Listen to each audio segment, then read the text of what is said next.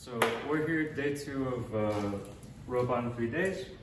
And right now, one of our big problems with our arm here is that there's so much mass at the end of this long arm. And we're having trouble with our motors being able to actually pull this entire module up.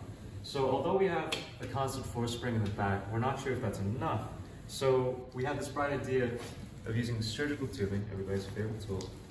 And we simply tested different distances at which we could post it, and we have our likely final distance right here marked, and we'll simply attach it to these backboards, and we believe it will greatly help our ability to actually move this entire module up and down, right? So much less load on our motors, less chance of stall, and I mean, that's pretty much it, a simple solution.